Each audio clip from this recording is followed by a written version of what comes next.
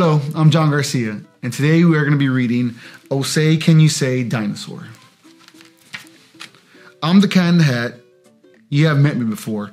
Today I will speak on the great dinosaur. Dinosaurs lived on the earth long ago before you and me. So how do we know? From fossils. Dinosaur teeth, eggs, and bone got stuck in the muck. Then that muck turned into stone. These fossils are old, they are dusty and worn because they were made long before you were born. Dinosaur hunters dig in the ground. All over the earth, these fossils are found. The hunters use tools to chip all day. The fossils come loose, then they pack them away. To the dinosaur labs, every bone, tooth, and bit is carefully shipped to see how they fit.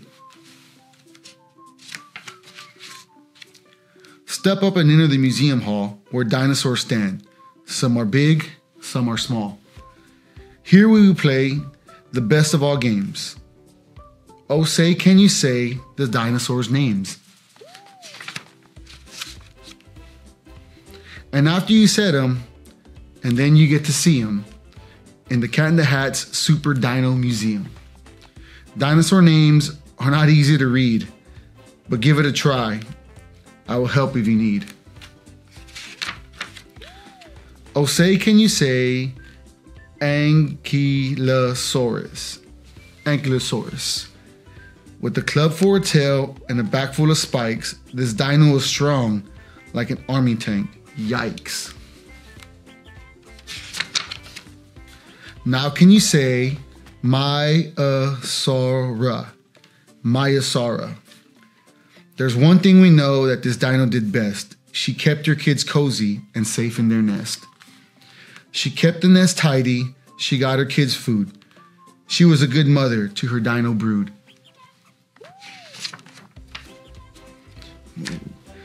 Now say Tyrannosaurus Rex. You said that quite nicely. Now you'd better go. T-Rex is no kidding. I think you should know. This T-Rex was strong with long, sharp teeth as knives. When most dinos saw him, they ran for their lives. T-Rex was a hunter. He hunted for meat. Only dinosaurs were his idea of a treat.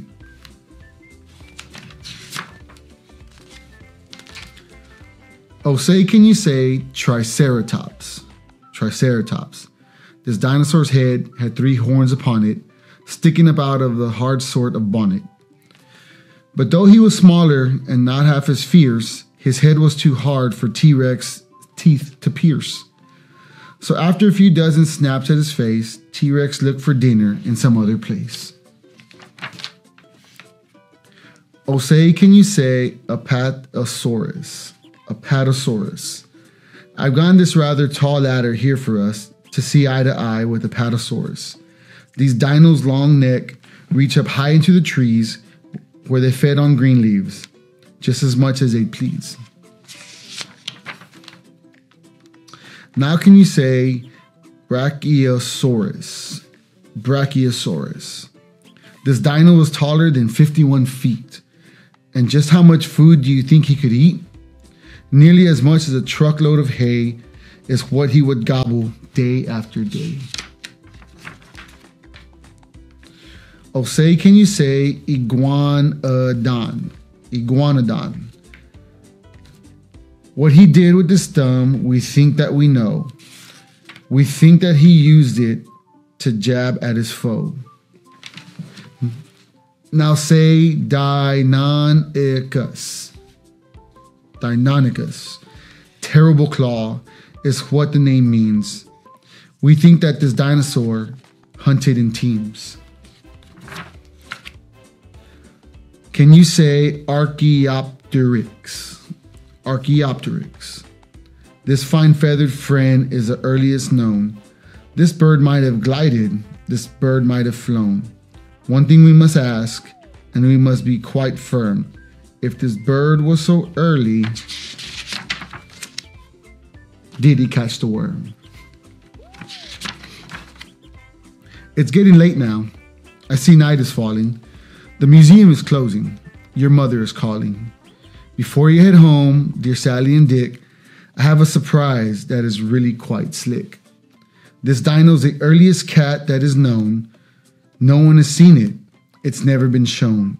It's super terrific. It stands here before us. Oh, say, can you say,